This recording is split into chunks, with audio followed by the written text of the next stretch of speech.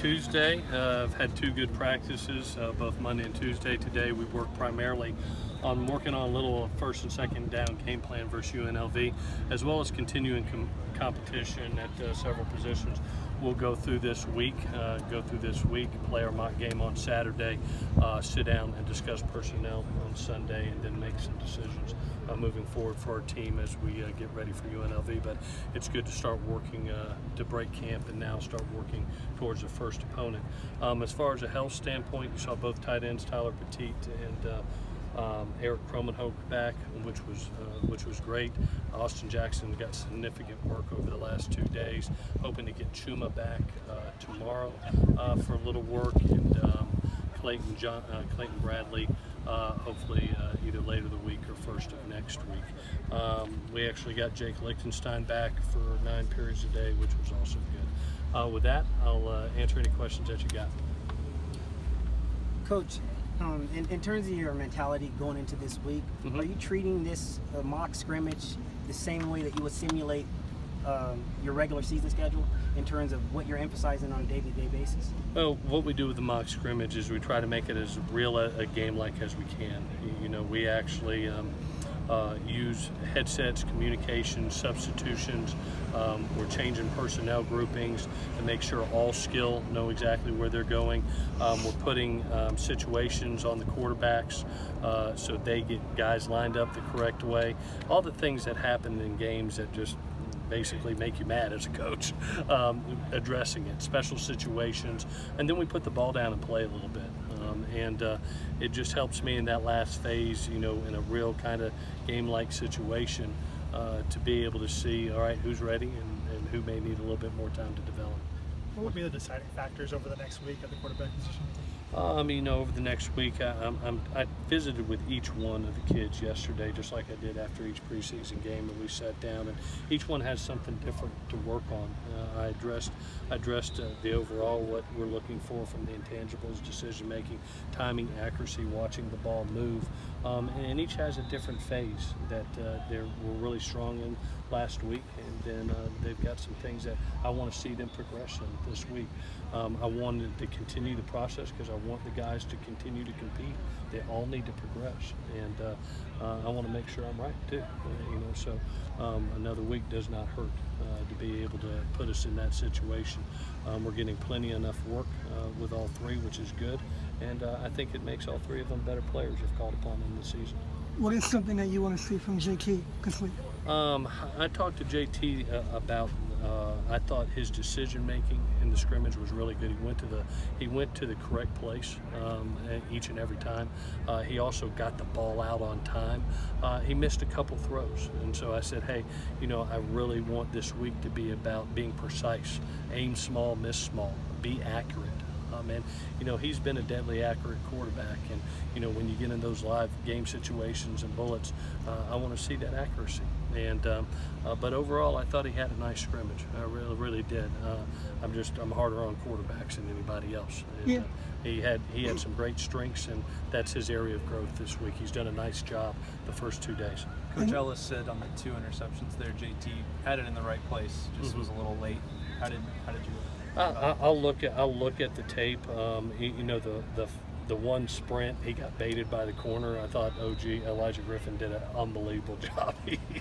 He made him he fooled him on that one. He came up and acted like he was taking the flat and bailed right at the last second and got up underneath it, which was a very savvy play for a young person. So he got baited on the corner route.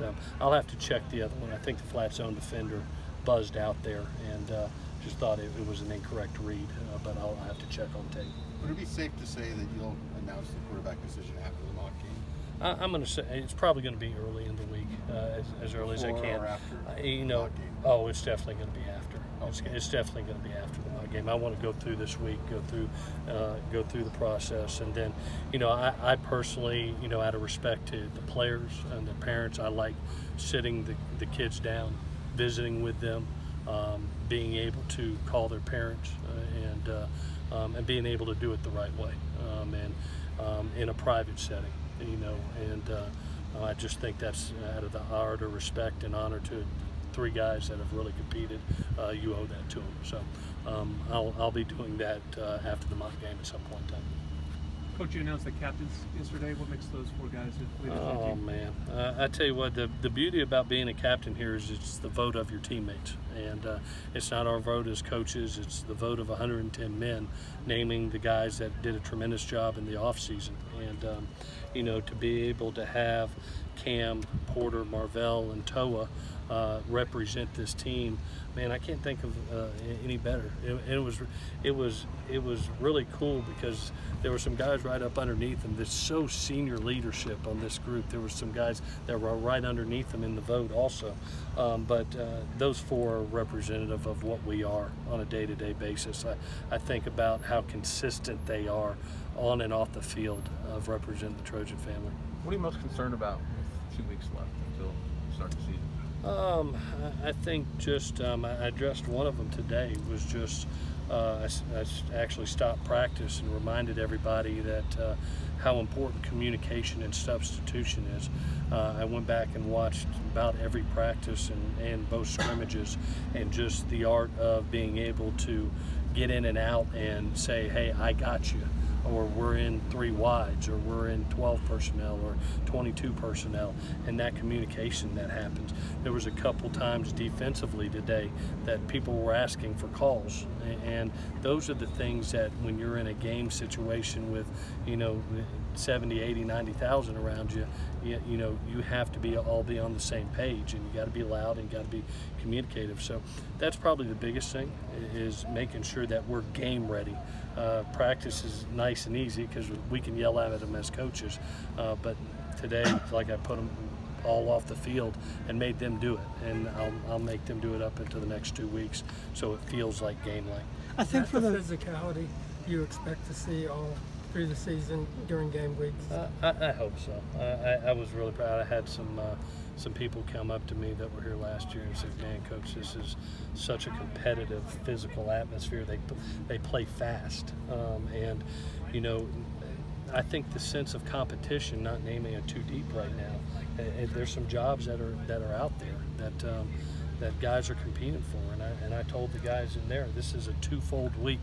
This is a week where we're starting to introduce the concepts that we're going to run versus UNLV, but it's also a decision-making week for us as far as your role going into week 1 and defining that role for week 1. So I thought the kids took it to heart. I thought they competed on both sides of the ball. How do you keep that competing going once you've got the 2 deep set and all that? I think each week's like a playoff game week, and the guy that's playing the best goes out there. And these guys have got a lot of pride too. You know, offense and defensively, they go against each other, and that's part of what we do. You know, I'm not a huge fan of service teams. I really like live speed. I really want Saturdays to be easy for them, and when they're going against each other, it becomes a whole lot easier sometimes than always having service teams. That's why you see us go against each other a lot during practice, rather than saying, okay, you get over here, you get over here, here's the service squad. So I'm going to try to keep it as much as us going against each other as I can. Has Elijah Vera Tucker